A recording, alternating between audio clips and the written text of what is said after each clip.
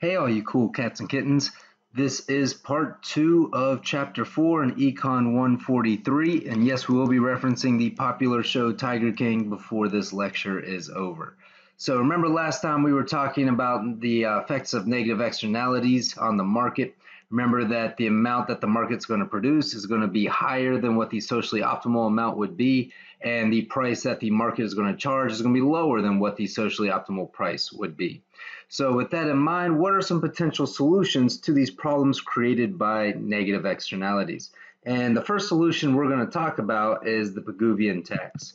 And the Pigouvian tax was invented by an economist by the name of Arthur Cecil Pigou. And Arthur Cecil Pigou was a pretty famous economist, and his most famous work was entitled The Economics of Welfare, which was published in 1920. He actually drove an ambulance around during World War I, and from his experience there, started really thinking about how people's actions affected others. So he started to do work on total welfare and the problems created by externalities, as well as some potential solutions for those problems. So a Pigouvian tax is a tax on the producer of a negative externality in the amount of the external harm that's being caused in an effort to make the producer try to internalize that external cost.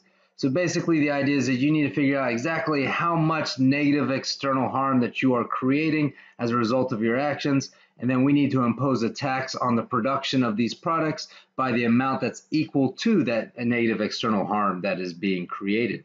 And in that way, hopefully reduce the amount that is being produced, because now the producer is internalizing those costs in the form of that tax. So what is the potential problem of employing this idea of a Pigouvian tax? Well, even A.C. Pigou himself said that it's going to be pretty hard to get the exact amount of this tax right, because how do you measure the size of marginal external costs, right? Even if somebody was unbiased and uncorrupt and trying their very hardest to make sure that the tax was exactly equal to the marginal external cost, it's hard to determine what that marginal external cost is. How do you know exactly how much harm is being caused by pollution or secondhand smoke or any other potential negative externality? It's really kind of a hard thing to figure out, right? But that's the idea anyway. You try to figure out what that marginal external cost is, and then you try to set a tax that is exactly equal to that marginal external cost on the production of these particular products or items. And in that way, hopefully the producer will produce less, bringing the market quantity into line with the socially optimal quantity. And so let's go ahead and take a look at least theoretically what this Pigouvian tax was designed to achieve. So again, we're going to revisit the graph from our previous lecture. So remember that you're going to have a vertical axis and a horizontal axis. We got price and quantity. All right, remember that we're going to have an upward sloping supply curve. That is the marginal private cost. Then you have a downward sloping demand curve. And where the two intersect, you're going to get that equilibrium quantity. We're going to call this QM. This is the exact amount that the market is going to produce. And we'll call this PM. Again, that's going to be the market equilibrium price. So again, this is our market equilibrium. But if the production of this particular item creates that external cost or that negative externality, then remember that that supply curve is going to shift to the left by the amount of the marginal external cost being created. So this is our marginal social cost, which remember is equal to our marginal private cost plus that marginal external cost, right? So again, we just shift the supply curve to the left by the amount of that marginal external cost. And when you have that new equilibrium, call this E star. Again, this is the socially optimal equilibrium. And this is what's going to give us that social optimum quantity, Q star, and then socially optimal price, P star. So once again, a market that contains a negative externality or external cost is going to result in a market producing a quantity that is more than the socially optimal quantity, so quantity that's too much, and a price that is lower than the socially optimal price or a price that is too low. In other words, we would love to raise the price of this good so that people would produce less and create less of this negative externality, which again could be something like pollution or accidentally killing dolphins when we're trying to collect tuna, or it could be something like, again, secondhand smoke or any other negative effect on a non-consenting third party. So with that in mind, again, this distance between our marginal private cost curve and our marginal social cost curve is equivalent to marginal external cost. So again, how can we bring that actual supply curve in line with our marginal social cost curve? Well, you're going to have to try to get the company to internalize those external costs. And again, the way that Pagoo suggested you do it is that you impose a tax that is exactly equal to that marginal external cost.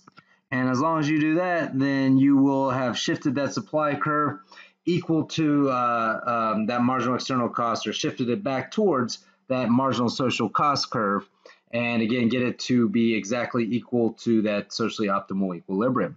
So again, you want to charge a tax that is exactly equal to marginal external cost, and again that particular type of tax is called a Pagoovian tax. Again, this can be a hard thing to determine, and sometimes it can create some problems if you go overboard with it. Right. So, for example, while we can all agree that pollution is a bad thing, right? Again, there is a certain amount of pollution that the Earth can handle with its assimilative capacity. If you charge a tax that was, say, too high, then you would restrict production to below its socially optimal amount, and again create a different kind of problem. If you didn't impose a tax that, or if you impose a tax that wasn't large enough, then again you're still going to have too much being produced out there. So again, you've got to get the tax exactly equal to the marginal external cost, or again, some problems could arise. You're again just going to create a different kind of imperfection, right?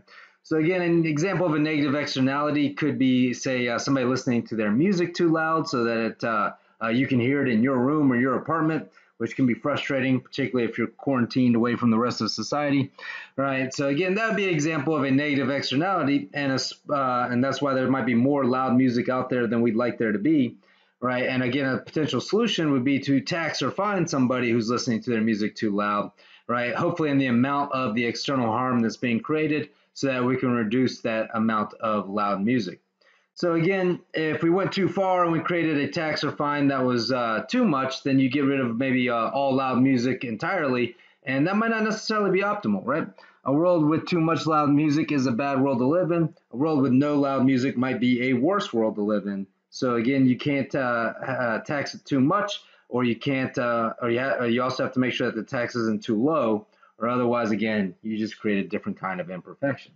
So it can be hard to figure out exactly what that tax should be. Even A.C. Pagoo himself said so. So again, that's one potential solution that, as you can see, is potentially fraught with some problems. Now, another example of a solution to a negative externality is what is known as the Coase theorem, or Coase bargaining. And so the way that the Coase theorem works is it says that if a trade in a situation involving externality is possible and there are sufficiently low transaction costs, then bargaining will lead to an efficient outcome regardless of the initial allocation of property. And this was something that was invented by Ronald Coase, who is actually a lawyer, or somebody who specialized in law, but he won the Nobel Prize in 1991 at 81 years old. He actually lived to be 102, dying fairly recently in 2013. And again, he was an English economist who focused on the law, and he believed that economists should be studying more real markets and not necessarily theoretical ones. And in doing so, kind of came up with this idea of the Coase theorem.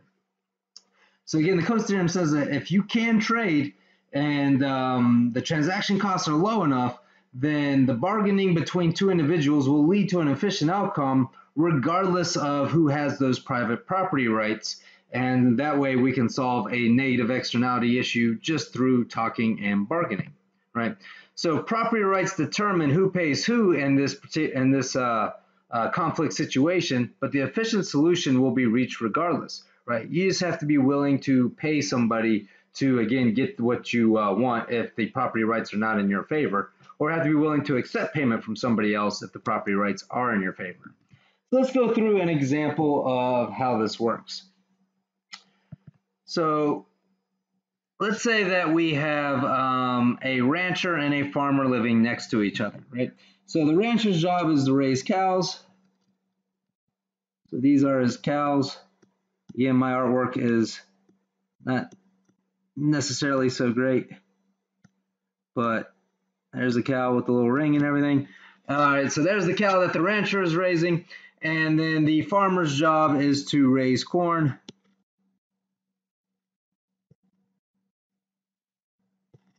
So, not really sure how to draw corn. We'll say it looks something like that, right? And so as you can imagine, there could be some potential problems here in that if there's no fence or thing dividing the rancher's cows from the farmer's corn, then the rancher's cows might run over to the farmer's corn and eat that corn and damage the crops. So the farmer might cry foul and say, hey, rancher, your cows are destroying my corn. At the same time, the rancher says, well, your corn is luring me, my cows, away from my property. Right, so in the same way that the cows are a problem for the farmer, the corn is also a problem for the rancher. Right, so again, this is a problem that could be solved with a fence, but fences aren't free, they cost money to build. Let's say that the rancher were to build a fence, it would cost the rancher $400 to do so. If the farmer were to build a fence, it would cost the farmer $200 to do so. And there's two sets of laws that they could be living in. Right, there's what we call closed range laws. And closed range laws means that everybody has to keep their cattle or their livestock on their own property. And so the rancher is responsible for keeping his cows away from the corn. And then there's what we call open range laws, and that is where livestock is allowed to roam freely, meaning that it is the farmer's job or responsibility to keep the cows away from his corn. Right, so let's go through a few scenarios and see what's going to happen in each scenario.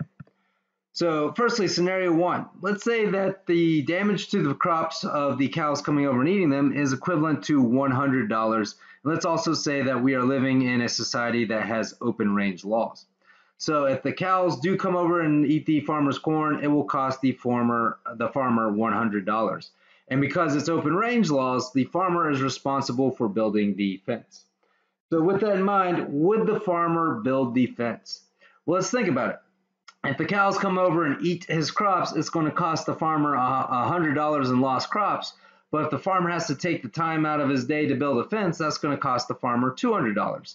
In an effort to minimize his cost, the farmer's probably going to say it's better if the cows just eat some of my corn than if I build the fence. Right? Again, it's only going to cost $100 if the crops are destroyed. It's going to cost $200 if I build the fence. So the answer here would be no. Farmer wouldn't build the fence in that case. Right? Now, under scenario two, let's say that the damage to the crops is still $100, but now we're living in a society of closed range laws. And under closed range laws, it is the rancher's responsibility to keep his cows away from the farmer's corn. Right, so with that in mind, would it be the case that the rancher would build the fence? After all, the farmer could say, hey, rancher, it is your responsibility to build the fence. I want you to do so, and even potentially take the rancher to court for doing so. But again, according to Coast's bargaining theorem, as long as the rancher and farmer can get together and negotiate with low transaction costs, then they should be able to reach an optimal outcome without necessarily getting the courts involved. So the rancher says, I know it's my responsibility to build the fence. It's going to cost me $400 to build a fence, so that would be really expensive for me to do. Meanwhile, the damage to the crops is only $100 to the farmer. It'd be cheaper if the rancher just paid the farmer $100 for his lost crops. And so in that way, again, the rancher probably wouldn't build the fence, but rather just pay the farmer for the damages being caused instead. Right? So again, in both scenarios, when the damage to the crops is costing less than the cost of building the fence, then the fence isn't going to be built. In other words, the most efficient solution here is going to be reached in that in both cases, there's going to be no fence when, again, the cost of building the fence is higher than the cost of the damage caused by there being no fence available. Right? So again, the efficient solution will be reached regardless of who has the property rights. It's just a matter of who pays who. Either the farmer eats the cost of the $100 in crops to the that's being damaged by the rancher, or the rancher pays the farmer $100 for the damage he's causing. But either way, you're not going to have a fence being built. Now, under scenario 3, when the damage to the crops is $500, and there are now open range laws, meaning, again, the farmer is responsible for keeping the rancher's cows out of his corn, then in that case, would the farmer build the fence? Well, the damage to the crops would be $500. It only cost the farmer $200 to build the fence in this case. In this case, the farmer would definitely build the fence because $200 is the cheaper option than losing $500 worth of crops. So the answer is yes, the farmer would suck it up and build the fence at a cost of $200 to himself. Under scenario 4, the damage to the crops is still $500, but now we are living in closed range laws, meaning that once again the rancher is now responsible for any damage that his cows cause the farmer's crops. And so is it the case that the rancher would build the fence? Well, again, the rancher can build the fence for $400, or the rancher can have to pay the farmer for the damage to the crops. In this case, it is the cheaper option for the rancher to build the fence rather than having to pay the farmer illegally $500 for the damage to the crops that are being created. So the answer is yes, the rancher would build the fence because that's the cheaper option, right? So in this case, a fence would get built and it would keep the cows away from the corn, right? So again, in both scenarios, regardless of who has the property rights here or who's responsible, the fence is going to be built because it is cheaper to build the fence in this scenario than allow the damage to the crops. So once again, the most efficient solution is going to be reached. So the idea here is that we're going to reach the efficient outcome regardless of circumstances here, as long as the rancher and farmer can get together and engage in these kinds of negotiations, right? So that's how this idea of the Coase theorem works to solve this issue of negative externalities. So with that in mind, I have a short video clip here regarding negative externalities, Pigouvian taxes, and the Coase theorem. This is a video clip from Mike Munger, who teaches political science at Duke University. He has a very entertaining way of showing how these things tend to relate together. So let's go ahead and take a look. When is a potato chip not a potato chip? When it's an externality.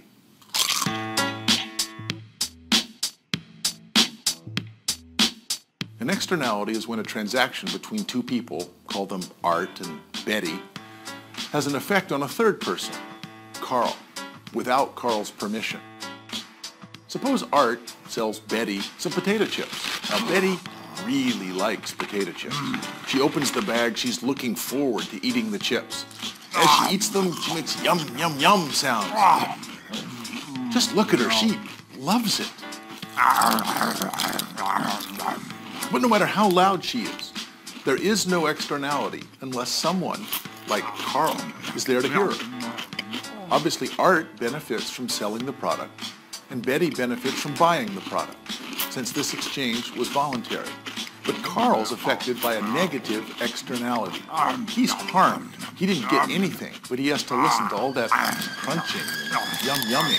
It really annoys him. So it takes three to have an externality: a seller, a buyer, and at least one additional person who is not voluntarily a participant in the transaction. In a previous video, I claimed that prices can tell people the right thing to do.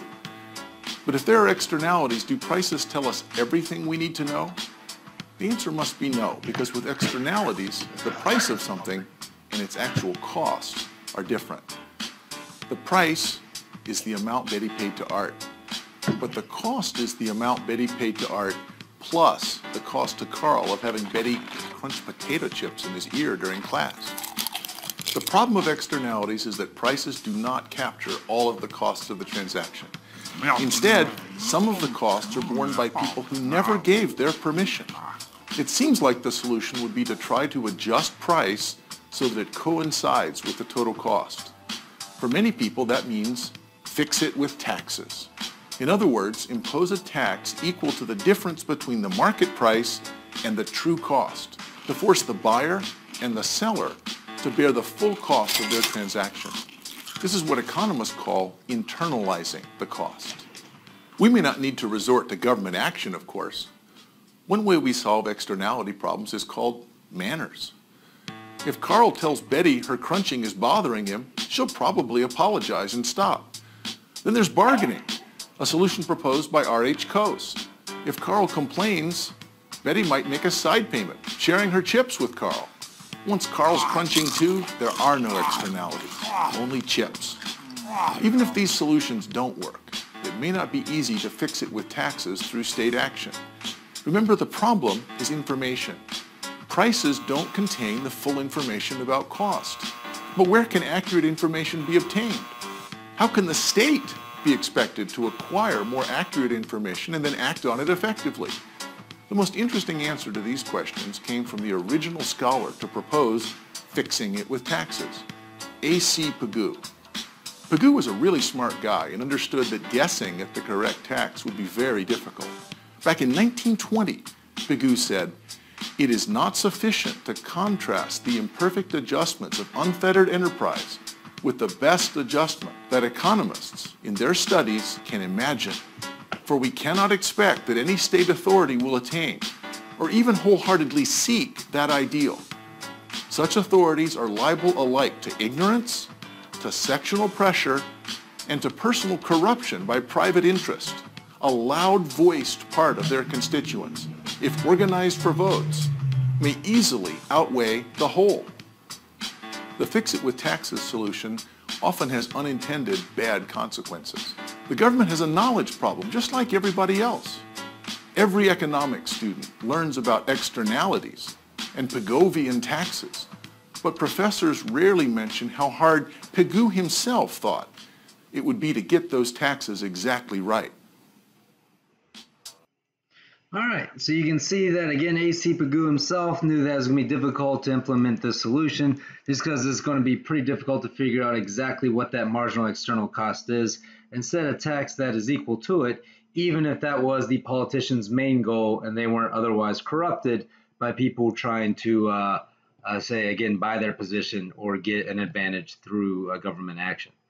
So let's go ahead and move on a little bit and talk about another potential solution to negative externalities, and that is private property rights potentially accompanied by some regulation. So if you took ECON3, then you'll certainly remember, hopefully, that private property rights create a lot of incentives that are good for economic growth. If not, if you haven't taken ECON3 yet, don't worry about it. We're going to go through it right now. So remember that private property rights incentivize people to care for what they own. You tend to care for the things that you own more than things that are, say, communally owned, and you take better care of things when you have private property rights over them, right? If you need any kind of evidence of that, you'll probably notice that your bathroom tends to be a lot cleaner than, say, a communal bathroom that everybody shares, right? You notice that people's lawns or yards are usually much better taken care of than, again, a communal piece of land that nobody owns. You also have the incentive to make sure that your property does not damage anybody else's property. If you have a piece of tree, if you have a tree on your piece of property and that has a branch that is overhanging your neighbor's house, then you might want to cut down that branch in such a way that it doesn't damage your neighbor's house. Because if a big storm comes and knocks that branch down on your neighbor's roof and damages it, then you can be held liable for the damage that your tree caused their house. So again, you got to make sure that your property doesn't damage anybody else's property.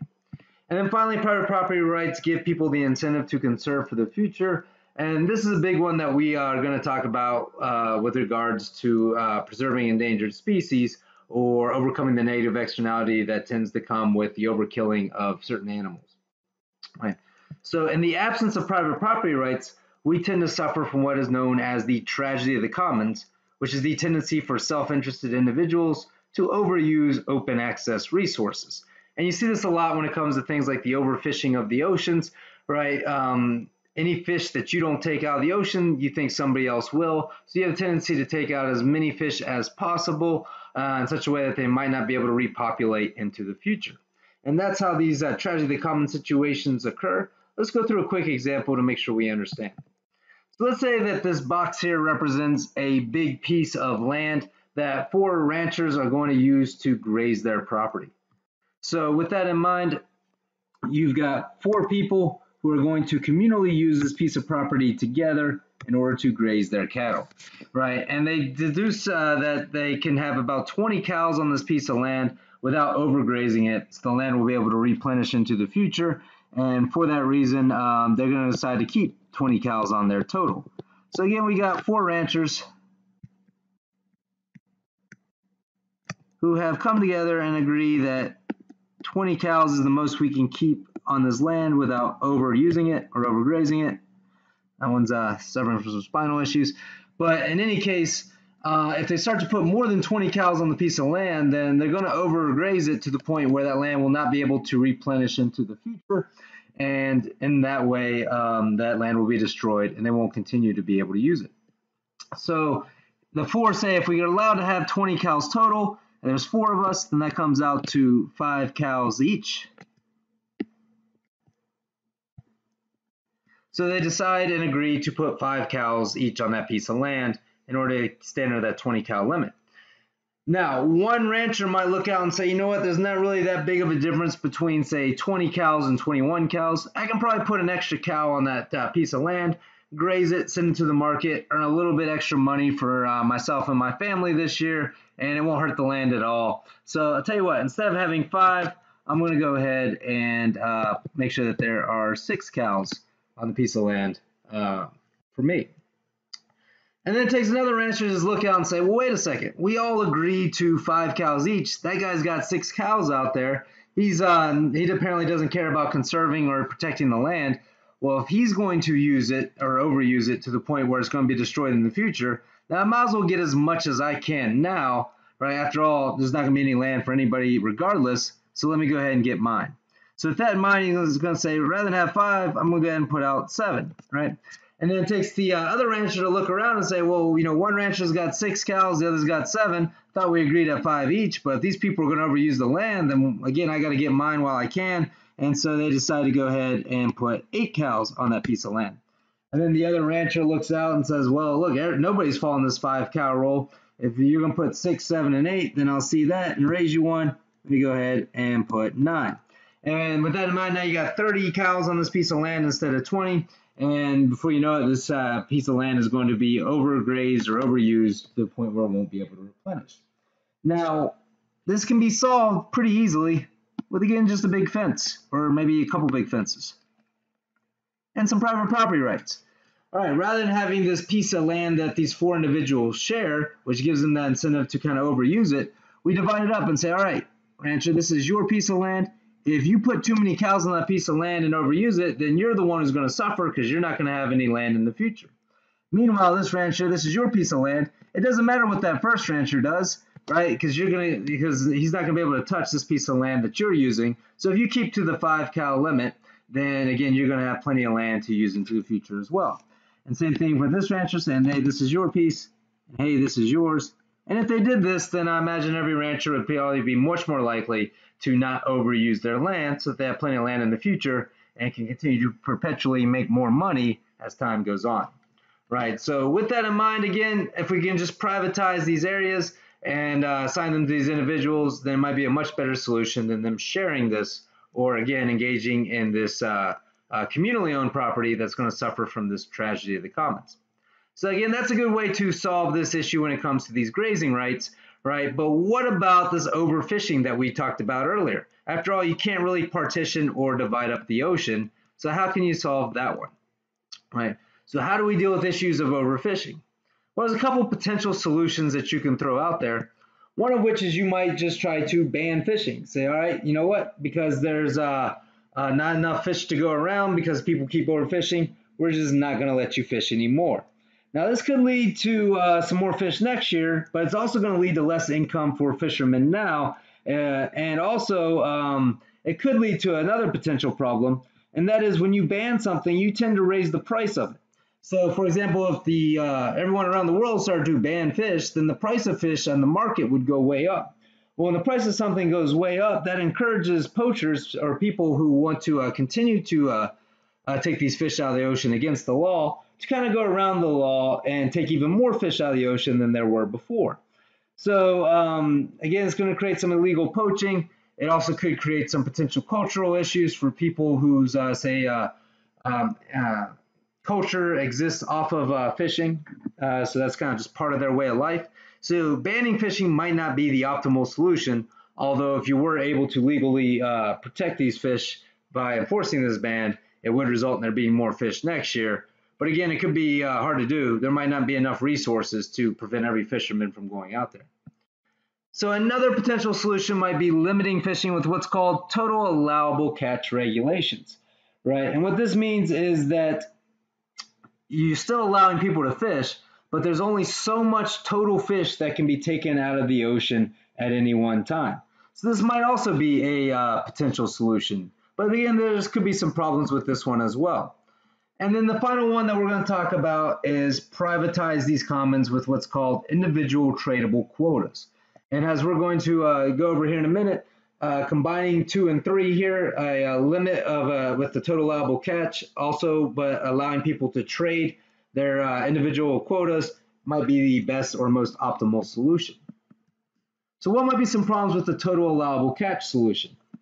Well, one of which is, again, it can be difficult to monitor. How do you know exactly how many of all fish are being taken out of the ocean by all fishermen, right? That can be a tough thing to keep track of. And again, it might be difficult to enforce this if you don't have enough legal resources to do so.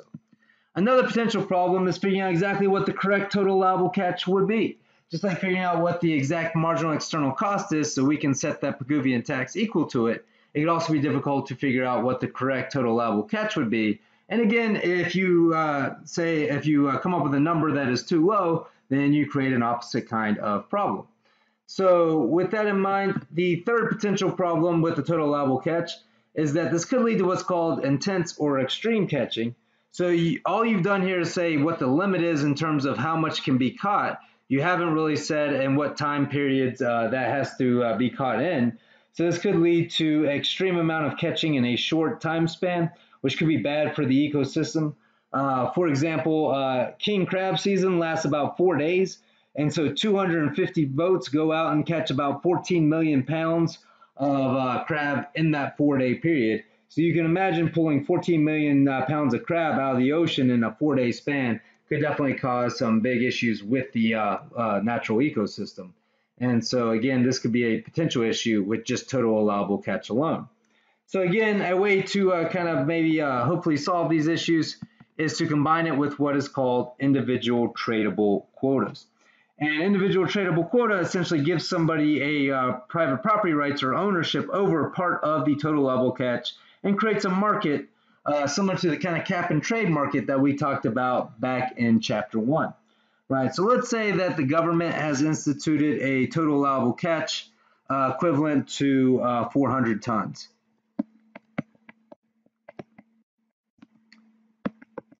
So again, we got total allowable catch equal to 400 tons. And let's say that we have 2 fishermen in the market. First guy, I'm just going to pull out some names from my childhood. We'll call him Cap and Crunch.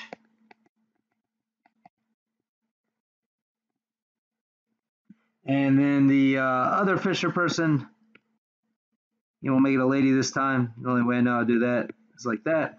And we'll call her Large Marge from the Barge, which is a name from a childhood storybook I remember. So again, you got Cap and Crunch and you got Large Marge. And let's say the government says, all right, so you have 400 total tons that you can pull out of the ocean in this given year. And because there's 2 of you, you are each legally allowed to pull out, say, 200 tons apiece.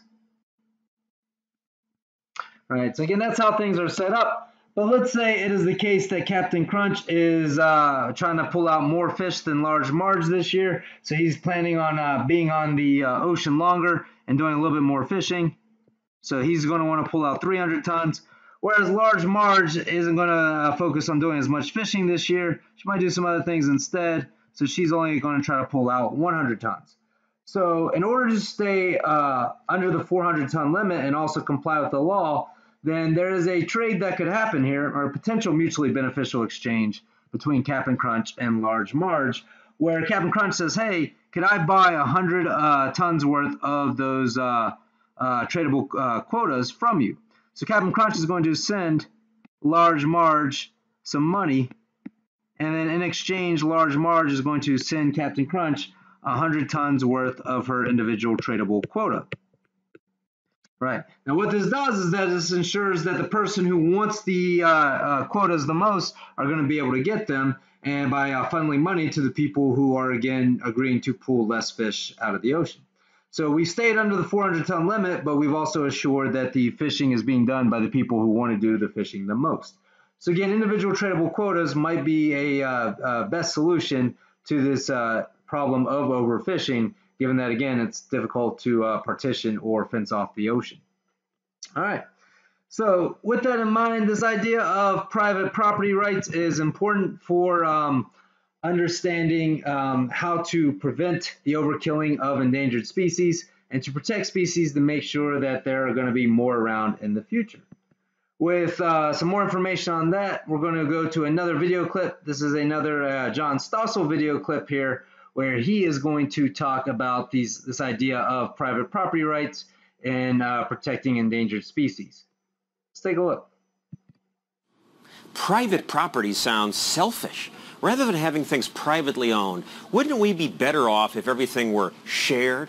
Isn't sharing good and private ownership bad?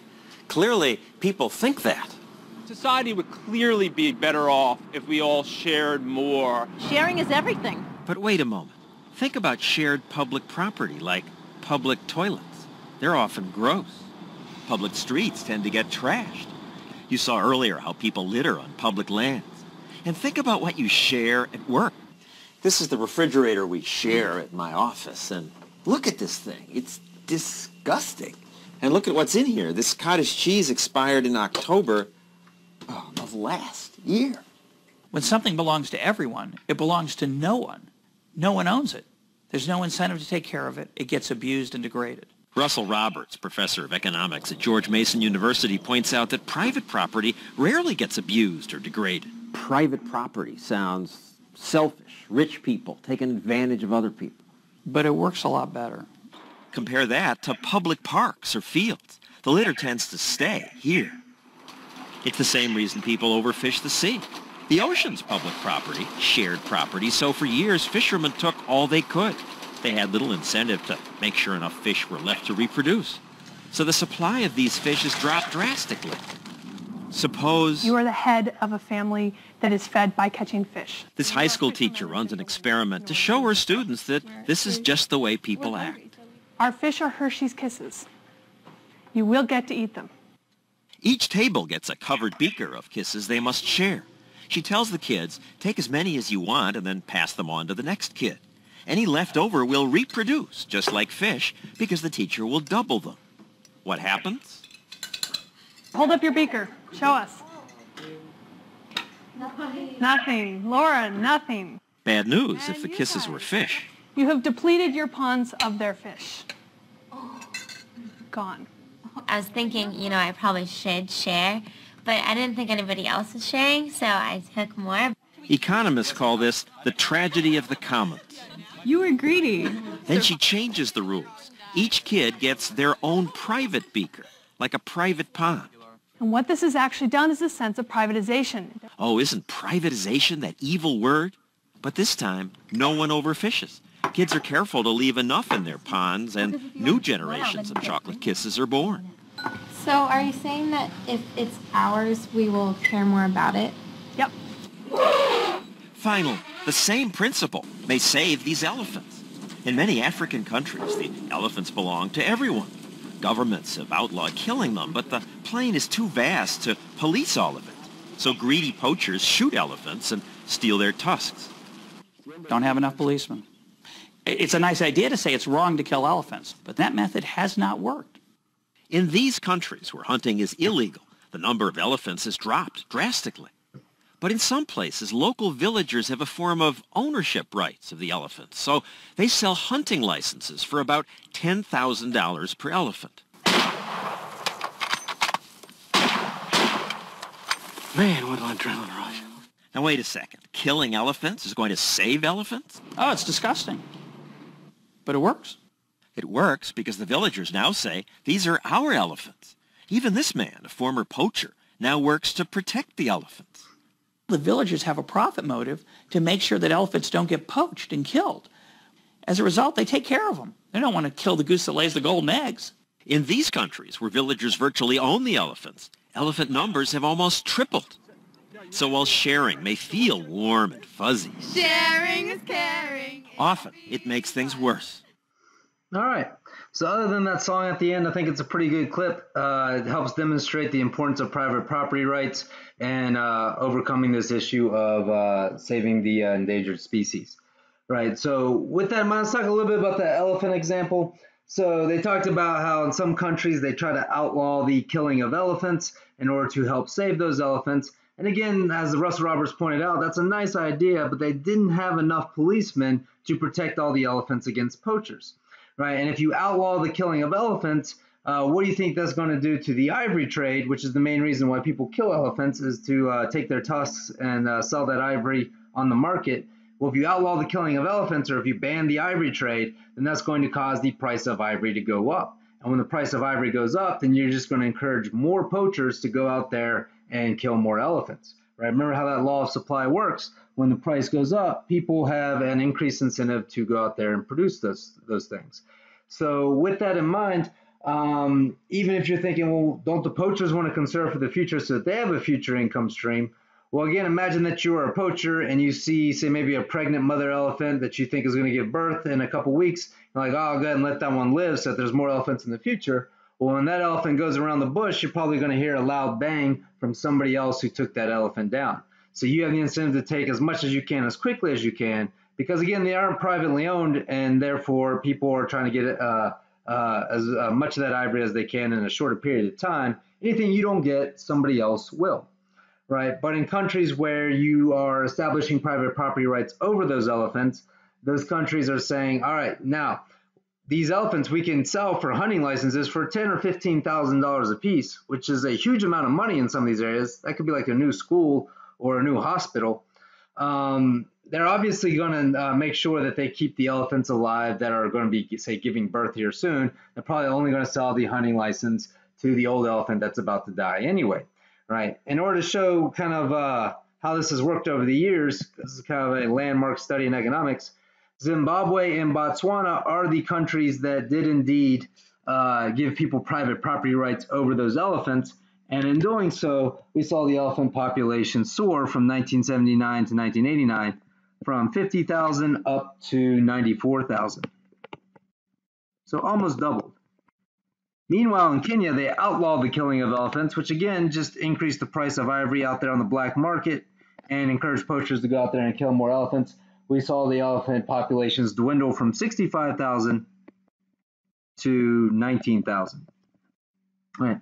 From 1989 to 1995, they did a follow-up study. And in that follow-up study, again, the countries that established as private property rights saw a 15% increase in elephant populations. Those countries that continue to try to outlaw the killing of elephants, you saw a 20% decrease in elephant populations over that same time period. All right, so I was over in Tanzania about 4 years ago working with some of their park managers on how to conserve elephants. And they're telling me that it is illegal to kill elephants, particularly on these preserves, right? But people would do it anyway. And they'd explain how it worked. So let's say that this is the preserve in which the elephant lives. And let's say that there are these houses or villages just outside the preserve where people are living. Right? They used to say that, generally speaking, it's the people who lived in these houses just outside the preserve, right, who would sneak onto the preserve at night and start killing these elephants to take their tusks. And he says he talked about the ways in which it would happen. There'd be trees on these preserves,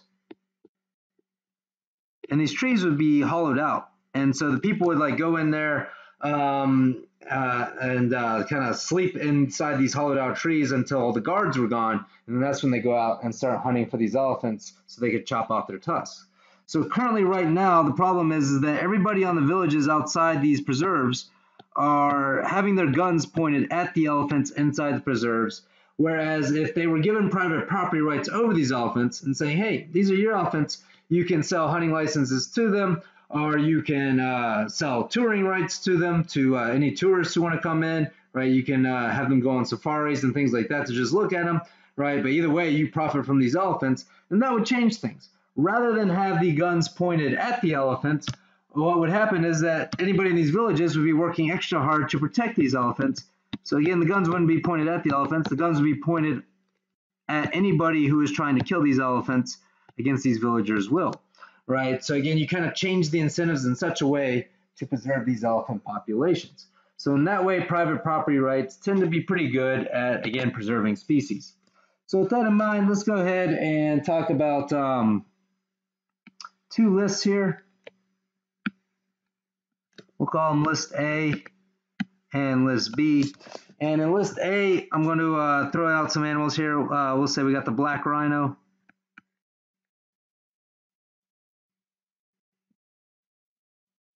You also have the mountain gorilla.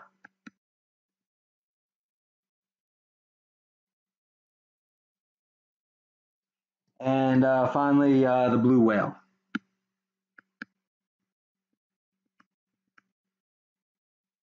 And then in List B, we have the cow, the pig, and the chicken. Now, in one of these lists, we kill far more animals than in the other, and that list is B. We kill far more animals in List B every year than we do in List A. However, one of these lists also contains animals that are currently on the endangered species list, and that is List A. So all the animals in List A are on the endangered species list, even though we kill far more of those animals that are in List B. And the big difference between A and B is that the animals in List B are privately owned, whereas for the most part, the animals in List A can't be privately owned, right? So again, people who own the animals in List B, right, they have domesticated them and are raising them in such a way that they might be killing a lot of them, but they're always going to make sure that there is enough left to continue to reproduce and propagate into the future, right? So again, even though we kill far more cows, pigs, and chickens, right, they're in no way coming close to becoming endangered, unlike the animals in List A, which are not privately owned. Now, continuing on with this idea here, there's actually the case that there are far more cows in countries that eat cow for their beef rather than countries that worship cows as a religion. So sometimes private property rights are the answer if you care about the number of animals that are left, right? But as I mentioned earlier, I told you we're going to get to this show, Tiger King, right? While private property rights might be the solution to increasing numbers, are they the solution to increasing numbers and quality of life for those animals? So if you've been watching Tiger King, in the very first episode, they mentioned that there are more tigers that are privately owned in captivity in the world than there are tigers that are running free or not privately owned. And I have no doubt that private ownership over tigers, whether they be by Joe Exotic, Doc Antle, or Carol Baskin, or anybody else on that show, that private ownership is indeed increasing the number of tigers that are out there in the world. Because as the show mentioned, some of these individuals are out there actually breeding tigers and selling them and making sure that these tigers are living on into the future and reproducing. Right now, having said that, I can't guarantee that private property rights are increasing the quality of life of some of these tigers, right? So whether it was Joe Exotic or even as the show points out at certain times with Carol Baskin's preserve, right? These tigers might not have the same quality of life that they'd have if they're running free in the wild. Sometimes they're living in some pretty small cages and not living like we'd maybe like to see them live, right? So while private property rights might help increase numbers, they might not necessarily be better in terms of increasing quality of life for those animals. And that's something to think about. Now, having said that, you don't need to necessarily sell hunting licenses or keep animals in zoos in order to use private property rights to protect an endangered species and make sure it continues to live on into the future. So about 2 years ago, I was over in Thailand, and the way it worked in Thailand is rather than selling hunting licenses to animals or, again, keeping them locked up in zoos, they kept animals in a natural preserve and allowed them to roam free among that preserve, and then they just charged tourists to hike for them. So there were 3 elephants located out in this wilderness or in this preserve, and the problem was that these elephants are kind of around a lot of farmers who are trying to raise crops, and they'd come down and destroy these crops by either eating them or stomping all over them. And so the farmers didn't like that very much and were eager to try to kill the elephants. But rather than do that, they were granted private property rights over the elephants and say, hey, you can sell tourism, you can sell tourists the rights to go on these preserves and actually hike or trek out into the woods and find these elephants living in their natural habitat. And you can use that money to compensate you for anything that these elephants destroy. And the farmers were okay with that because, as it turns out, that's a pretty good profit-making venture. So as a tourist, you can go over to these natural preserves in Thailand and go out there and start trekking or hiking for these elephants. And kind of interestingly enough, each of these elephants is making enough money to have its own caretaker that can kind of walk around with the elephant. They're called mahout is the official name for it. And these mahouts are kind of very attached to these animals and making sure that they are well taken care of. So in addition to paying the rights to go trek for these elephants, right, you actually pay to make them vitamin balls. My little sister actually came with me on this trip. That's her there, right, making this vitamin ball that she's going to help feed to the elephants, which is another thing that you kind of pay to do, is you pay to help feed them. So I was with this group called Growth International Volunteer Excursions, doing research on some of these conservation practices. And as it turns out, you can, again, pay to feed these elephants not only these vitamin balls that you made the night before, but bananas, which they apparently really love a lot, right? And then you can pay to pet them as well and even help bathe them, right? So again, for those of you who don't like the idea of killing elephants to save elephants by selling hunting licenses to them, there are other ways to, again, preserve an endangered species through private property rights and their ownership, right? So again, by giving the farmers these private property rights over the elephants, they have this incentive now to make sure that they make a business out of selling access to these elephants, and then doing so, again, making sure that these elephants are well taken care of, actually in kind of an ingenious way by having the tourists help take care of them, right? Because tourists will love to do that and actually pay to do it. And again, the elephants are living a life that is as good or better than they would probably live out there on their own, right? Again, they're not chained up at night or locked into any kind of small fence. They're out there in a vast preserve roaming freely, and they just kind of stay there because they know that the next day there's going to be a group of tourists out there ready to feed them bananas. All right, so again, those are some different ways to overcome this these negative externality issues. Again, you can use Pigouvian taxes, coast bargaining, or private property rights with regulation to make sure there's not the overkilling of endangered species, which of course has its own negative external costs. All right, so when you come back for part 3, we're going to get into positive externalities, but that is it for this part of the video and for this particular module. Again, if you have any questions, please feel free to come to visit me in those Zoom office hours, or you can always shoot me an email. I'll be happy to answer any questions that you may have, right? So again, that's it for this week. We're going to split this chapter up over 2 modules just because it is so lengthy. So part 3 will be the first video you watch and the module next week. So with that in mind, again, just let me know if you need anything, and stay safe and healthy. Take care.